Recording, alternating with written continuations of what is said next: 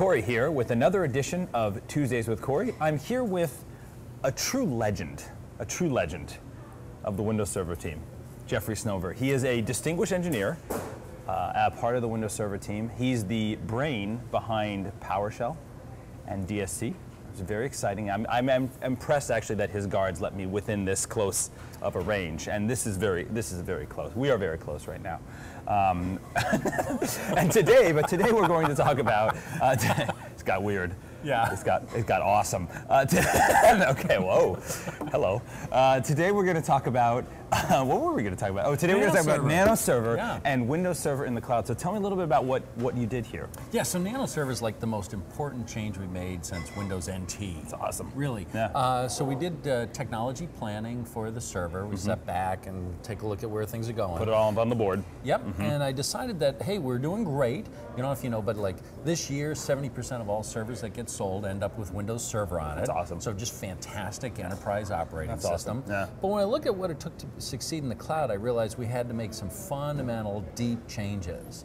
Okay, it needed to be much smaller and much more efficient, because we're going to have, like, in the cloud, you might have thousands or tens of thousands, or you have, how many do we tell people? Lots. We don't tell people. Lots. But lots. We tell lots. Lots of zeros. More than that number. Yeah, and so any resource usage times like those large numbers translates into lots of resource usage. So if you're using the resources, that's great, but if you're not, you shouldn't have them. Right.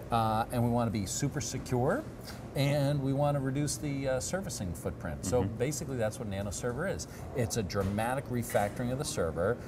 It's 20 times smaller. 20 times? 20 times. Wow.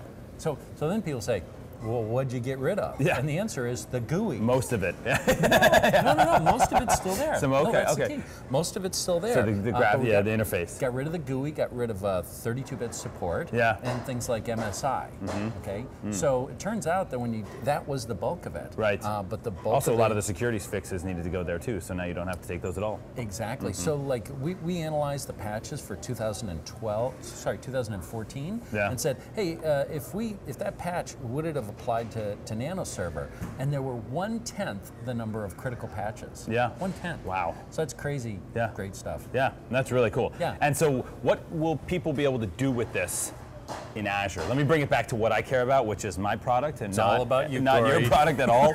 As long as it helps me, as we were talking about earlier, as long as it helps me, I care. Yeah. So tell me how it helps me. Yeah. So what it means is that people will be able to get the most for any of the resources that they buy. Yes. They buy a VM. The majority of that VM's going for their application. Got it. As opposed to. So they may be able to buy less actually, and still get the full benefit using this. Okay, great. Exactly. So it helps my customers, but it actually doesn't help me because they buy less. I see.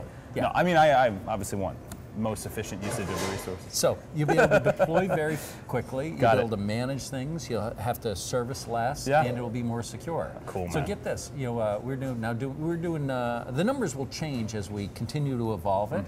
But in the lab, we have VMs booting in like 2.5 seconds. Wow. 2.5 seconds. Seconds. Is that crazy? That's insane. Yeah. So these are like really competitive new numbers. age. Yeah. No, they really are. They're really competitive numbers, compelling numbers. Yeah.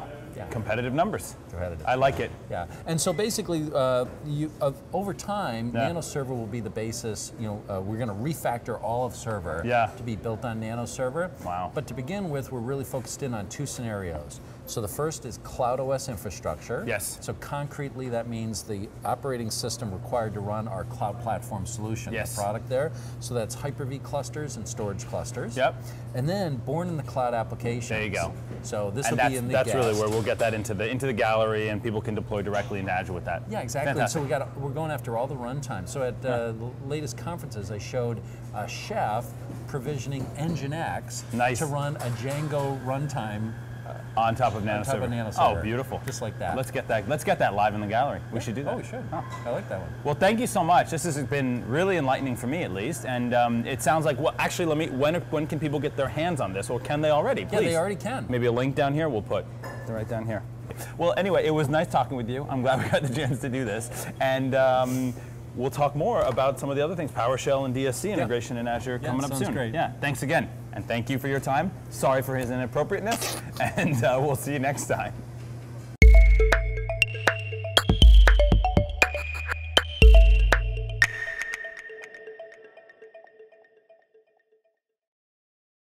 little bit of that. Anyway, that's my problem. How about that? All set. All right, so now we're going to start the whole thing over again. Whole thing over again. I don't even know how far we got before your gonna start at the device beginning. broke. We'll start at the beginning. All right, you ready? All right.